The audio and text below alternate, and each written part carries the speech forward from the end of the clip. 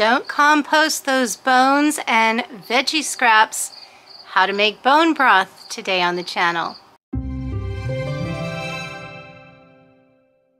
It is gorgeous here in Iowa this week. Fall is in full swing, but we are about to get a rude awakening because the temperatures are going to drop quite significantly this Friday.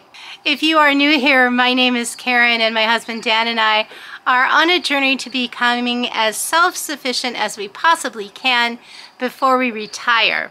Lately, we've been talking about reducing food waste, and we're going to continue with that today.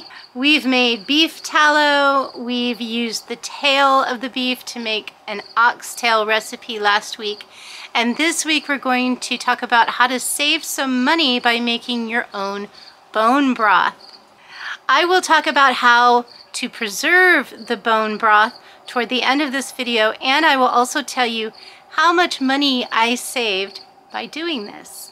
Bone broth is a delicious treat right from the jar, but it's also great for your fall soups and stews. I have mentioned before that if you try to buy an organic bone broth from the store, you're going to be spending about $7.50 for a 4-cup carton.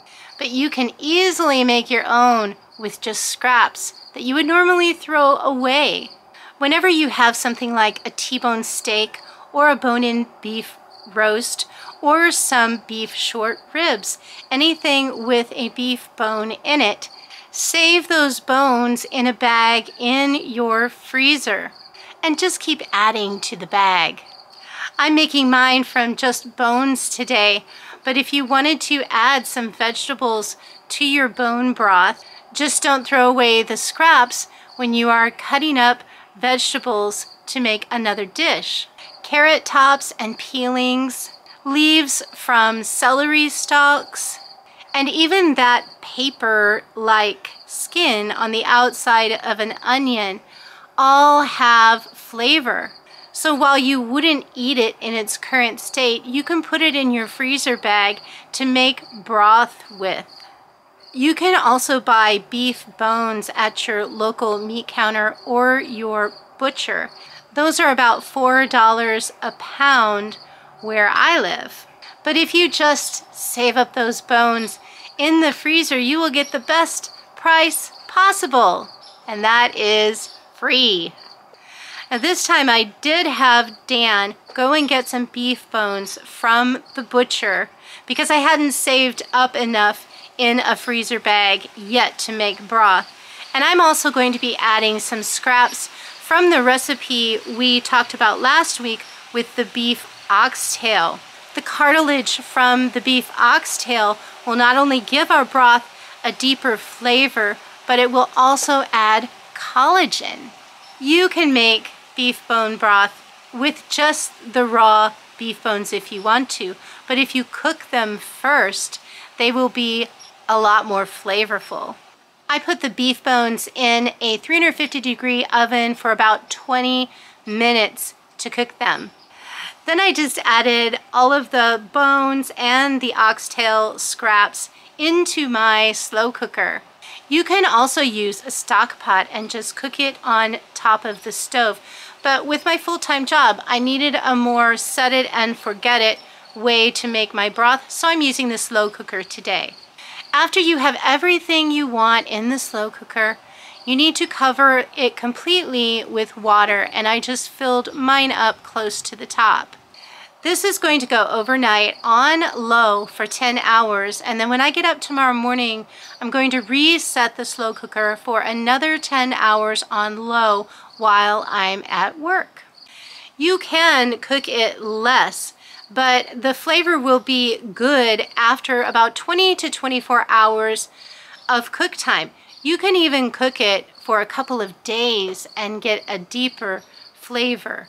If I were doing this in a stock pot on top of the stove, I would cook it for about 8 to 10 hours on a simmer, but you will have to watch it and make sure that the bones or whatever you have in your stock pot is completely covered with water at all times. So you may have to add some water if you're doing this on top of the stove. So once the time was up, I removed all of the large solids that I could. Our chickens will love these bones. They love picking and eating anything that has to do with an animal. So the next thing I did was I lined a colander with a couple layers of cheesecloth. Then I put this over a bowl and I poured the broth into there to remove any of the remaining solids. Then I covered it and let it cool a little bit and put it in the magic refrigerator. And I say magic because as the broth cools, all of the fat will rise to the top and become a solid layer on the top and be super easy to remove. And when I pulled it out of the refrigerator the next day, this is what I had. The fat was now easy to remove. And this is tallow, so you could save this and use it in cooking if you wanted to. But I just made some beef tallow a couple weeks ago. So this tallow is going to go along with the bones to our chickens. And notice how jiggly the broth is. The collagen and the amino acids during the cooking process turn this into a gelatin when it cools. You can tell you've got a good beef bone broth if it is wiggly and jiggly just like this. If you're going to use this up in short order, you can keep it in the refrigerator for up to 5 days. You can extend that time if you put it in an airtight container and put it in the freezer. In that case, it can last up to 12 months or even more, depending on how well your container keeps the freezer burn away. I want mine to be shelf stable and last even longer, so I am pressure canning mine this time.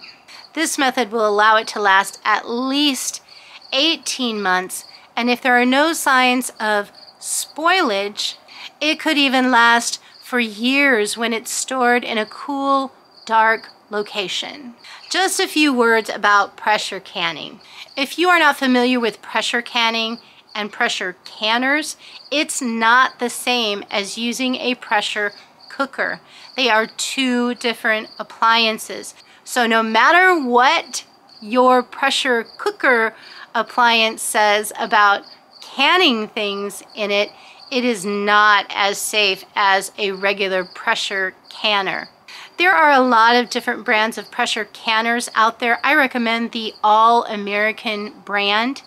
And you want to be sure that you follow all the manufacturer's instructions on how to use it, because there have been some really bad accidents involving pressure canners if you're not familiar with what you're doing and you don't follow all of the safety instructions that are involved. But I don't want to scare you away from it, because if you have all of the right equipment and you can follow instructions, you'll be able to pressure can safely. And because the internet is full of unsafe canning recipes, I feel like I need to mention that according to the USDA National Center for Home Preservation, if you're canning a low-acid food like meat or meat broth, you cannot safely can that with just the water bath method like you would use for something like pickles. It must be pressure canned. Now I'm going to walk you through the pressure canning process with this broth rather quickly. I am not going to mention all of the manufacturer instructions, so again, make sure you do your research. I washed some pint jars in hot soapy water and also washed a new batch of seals and the rings for the jars. I just really think this is a great size if we wanted to grab some broth and just heat it up on a cold day. I got the pressure canner heating up on my canning burner, and so now I just want to take the broth and pour it into a pot on the stove to heat it up to boiling. Before it gets too hot, you may want to salt your broth. And a word about what kind of salt to use if you are going to can this. You don't want to use an iodized salt. Preferably you would use a canning salt or some type of sea salt, and iodized salt can just fine, but it will affect the flavor a little bit over time. So using a canning salt or a sea salt is better. Then, once it was boiling, I removed it from the burner and started filling my pint jars. I'm leaving 1 inch of headspace in my jars per the instructions for broth, and for me that is to the bottom ring at the top of the jar. I ended up with 6 pints of broth, and now I'm going to wipe those rims with a damp paper towel to make sure that we get a really good seal on our jars. Next is the seals and the rings. I put the seals on and then I tighten the ring down to just finger tight. And into the pressure canner they go. I lined up the lid properly and fastened it down. The All-American canners have a dial and also a weight to use to gauge how many pounds of pressure is going on in your pressure canner. The pounds of pressure that you need will vary according to your height above sea level. For my altitude, I need 15 pounds of pressure for 20 minutes. The dial will help us to gauge when we're getting toward that 15 pounds of pressure, but we are going to go by the weight that I put on the pressure canning valve more so than the dial. Once the steam was escaping from the vent for a solid 10 minutes, then I made sure that I had the proper hole for the 15-pound pressure and put that over the valve. Now I watch for that first jiggle of the weight.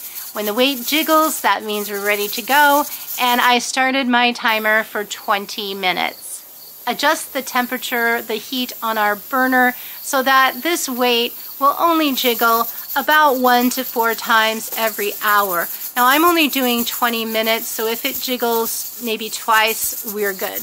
And I will never leave my pressure canner unattended. One of the greatest safety tools is to stay by it and make sure that the pressure is right. Once that 20 minutes was up, I turned the burner off, and then I'm going to let the pressure steam escape naturally from my pressure canner. I'm not going to take the weight off. I'm just going to let it sit there and naturally release the pressure. And that took about 45 minutes. Once my dial got down to 0, I knew that the pressure was released. But I'm also going to take this weight off and wait another 2 minutes just to be sure that all the pressure is out of there. Then I just opened up the canner and removed the jars to cool overnight. And the next day, all of them had sealed nicely. And so here is my finished product. So altogether, I got 12 cups of bone broth. And that 12 cups of bone broth would have cost me $23 if I was going to go buy my organic bone broth at the store. Pretty good for something that can be made from food scraps that you would normally throw away. The weather is getting colder and winter is coming, so what do you think?